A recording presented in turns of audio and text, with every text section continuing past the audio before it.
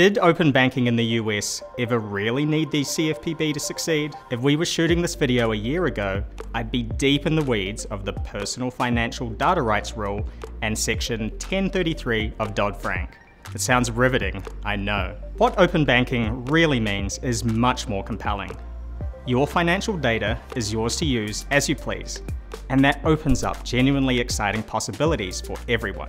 There have always been two parallel open banking stories. One focused on technological innovation and implementation, the other centered on regulatory frameworks and standards. So what exactly do we mean when we say open banking? It's the ability to take information from your checking account, credit card, or any financial service, and using standardized APIs, do things like connect it to fintech apps that help you reach financial goals, and integrate your financial data across multiple platforms. The API part is critically important.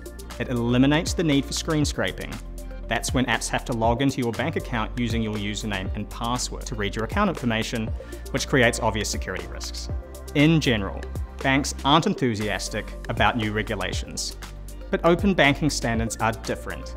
They represent a technical modernization that forward-thinking institutions recognize as essential for growing and retaining their customer base, especially as customers increasingly expect seamless digital experiences.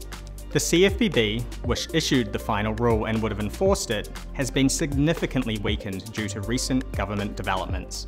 The modernization story now has substantially more momentum than the regulatory one. Just look at the timeline. Dodd-Frank was passed 14 years ago, and even the final rule established a compliance schedule extending years into the future.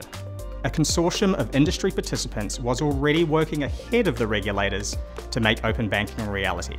Let's return to why APIs matter so much. For me to transfer my financial data between institutions, they need APIs that can effectively communicate with each other. This requires standardization, a common language for these open banking interfaces. And as a technologist, I can tell you, we love agreed upon standards. Market participants, especially data aggregators like Plaid, recognize the urgent need for API standardization and consumer data sharing. Their solution? Forming an organization called the Financial Data Exchange, or FDX. One significant contribution from the CFPB was officially designating FDX as a standard-setting body. This was a tacit admission that regulators lacked the technical expertise to define the APIs themselves, essentially delegating the technical core of the rule to industry experts. So why does Stronghold care about this development? The more seamlessly we can navigate traditional finance, the more opportunities we create for decentralized finance integration. When my blockchain wallet can communicate directly with my bank account through standardized APIs, the distinction between these systems begins to fade.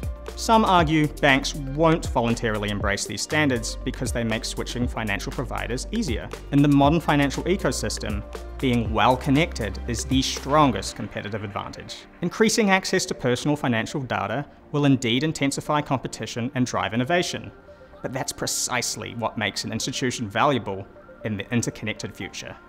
The open banking transformation is already accelerating, with or without regulatory mandates. Compliance requirements have evolved into something much larger, the foundation for interconnected financial infrastructure that will define the next decade of innovation.